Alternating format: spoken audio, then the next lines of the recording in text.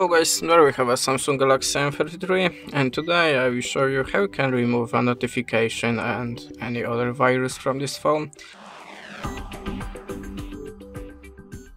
So, if you see something like that in your notification bar, that means that you have a notification virus. So we can try to remove it without the antivirus app yet, and we have to open the app info. Just hold the finger on your web browser and choose and click here on this little icon. Now go to the storage and manage storage. Now just click clear all data.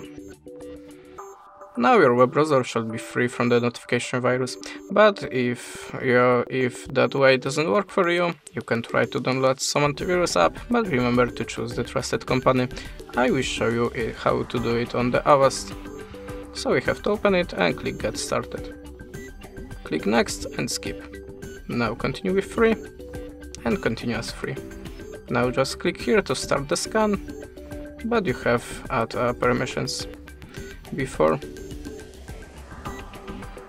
Now go back and choose your scan type. I will choose the regular scan, it's a little bit faster.